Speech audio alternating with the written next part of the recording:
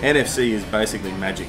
So we take a tag, and this is one version of a tag. They come in many form factors and shapes, and when I hold it up to my device, it immediately links or takes me to more information. It's actually in your Visa PayWave card, etc.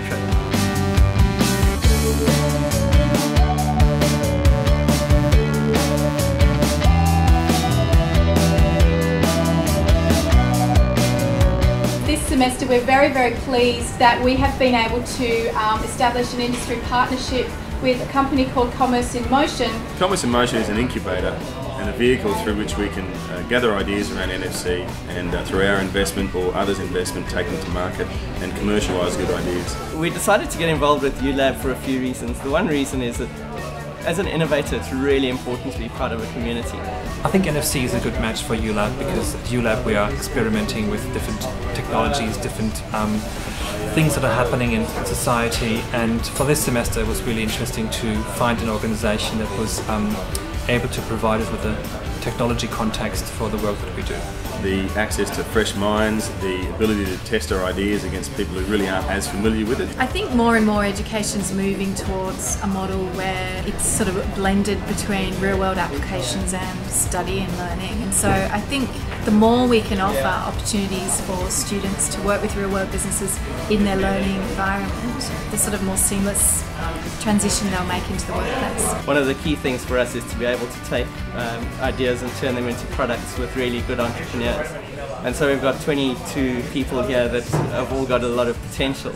Direct link to the industry, right inside the subject, which I think it's a lot of subjects that have a lack of it. It's just a theory, but no practice. So those guys, they bring real practice inside the subject. So it's not just that we're giving this technology, but we're actually with people who have the actual tags to show us. They have, actual sort of, I guess, semi-products out there, but at least they have an idea of the market.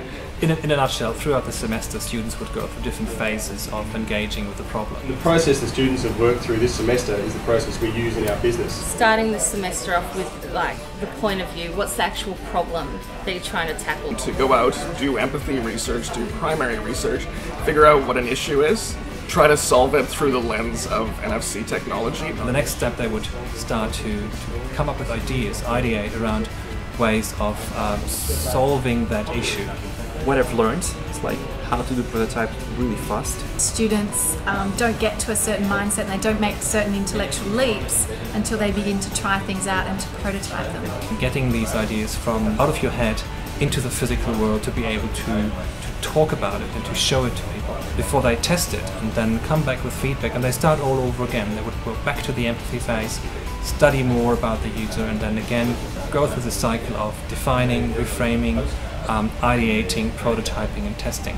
The thing that's really, really fun is seeing when a student gets motivated and inspired. It's more people orientated, it's all about collaborating, it's all about voicing your thoughts and getting feedback on it and just trying to understand the ideation process. It's really made me come out of my shell and be able to be put on the spot and think outside the square. It's really about people who understand our needs, they've got a high empathy for those needs, and they've got a high energy in helping us get there.